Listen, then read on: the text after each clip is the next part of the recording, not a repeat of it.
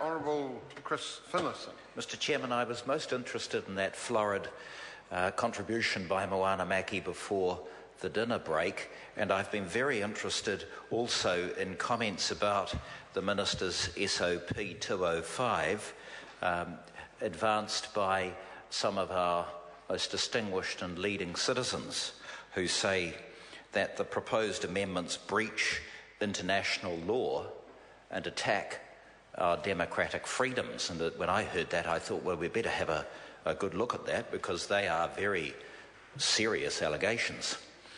And I then found out the authors of the statement. There was Dame Anne Salmond, who wrote a most interesting book on Captain Cook, which clearly qualified her to speak about the high seas, and former Prime Minister Sir Geoffrey Palmer, who could only be described as sort of the apotheosis of constitutional virtue, whose voice was particularly quiet when the foreshore and seabed legislation was being debated in this House, mainly, I think, probably because he was acting for the Marine Farming Institution, and it was very quiet when the dreadful Stalinist electoral finance legislation was going through the House. But it's great to hear that he's found his constitutional voice again and has been opining at great length in between talking to Sir Bruce Ferguson, presumably about GSB matters on Lambton Quay this afternoon. And so I took a good look at the legislation and was immediately drawn to Sir Geoffrey's lectures in 1975 when he taught me legal system, because Sir Geoffrey, the great teacher that he was, said how important it was to focus on the wording of the legislation. And I can recall a lawyer appearing in the Court of Appeal many years ago telling the Court of Appeal that there were 12 possible interpretations of a section of the Act, and after about 2.5 hours of driving their honours nuts, the President of the Court of Appeal, then Sir Robin Cook, said, well, there's a 13th. And the fellow said, well, what is that, sir? He said, the plain meaning. And I really think that this is a situation where if one gets away from the hyperbole, one gets away from the purple prose and the waffle and the politically inspired criticism of the SOP, and focuses rather on the wording of the legislation, one sees that the answer is tolerably clear. Because I come to clause 101B and note that it has nothing whatsoever to do with protest. People are fully entitled to exercise their democratic rights and protest.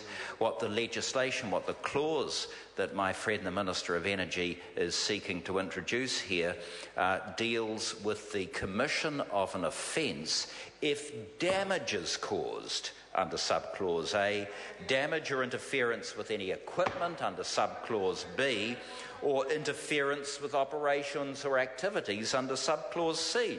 So the proposed amendments, which have excited the great and the good of the area inside the Beltway, these, as I say, these apotheoses of constitutional virtue, Sir Geoffrey and Dame Anne and other members of the great and good, these proposed amendments relate to damage or interference, not protest.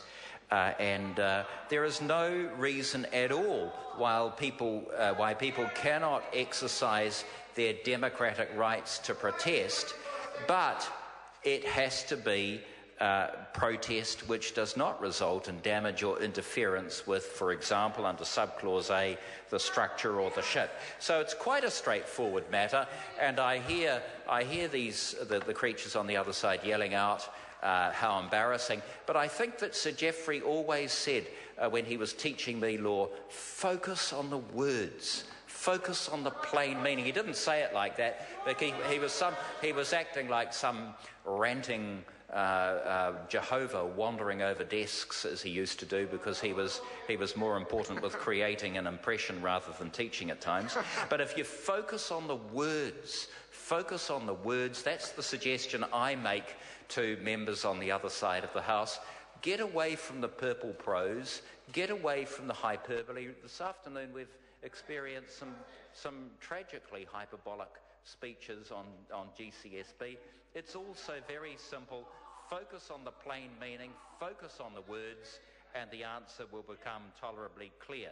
And so that's why I think, Mr. Chairman, Honourable Chris Finlayson. that's why I believe that great people though they are, Sir Geoffrey and Dayman have got it wrong, and their statements about the amendments breaching international law, though what particular principle of international law is not immediately clear to me, or attacking our democratic freedoms. You could just imagine Sir Geoffrey declaiming on that theme. I'm sorry, it's just plain wrong. And if Sir Geoffrey followed the advice that he gave to me in 1975 and suggested that we focus on the words of the statute, the words of the bill, then I think we can get to a very happy place very quickly indeed. Point of order, Moana Maki. Thank you, Mr. Chair. If the Minister has a legal opinion, I'd ask that he table it. That's not a point of order, and it was a very positive contribution. Well, if the member is actually quoting from a legal point of order and has the piece of paper, yes, it is an order, but I don't believe he is. I think he was just speaking from notes. And so, speaking off the cuff, all right. So, the point of order is not upheld. Honourable Marion Street, you're seeking a call. I am. Well, then go for it. Thank you very much. Thank you very much, Mr. Chair. Can I just note, I don't wish to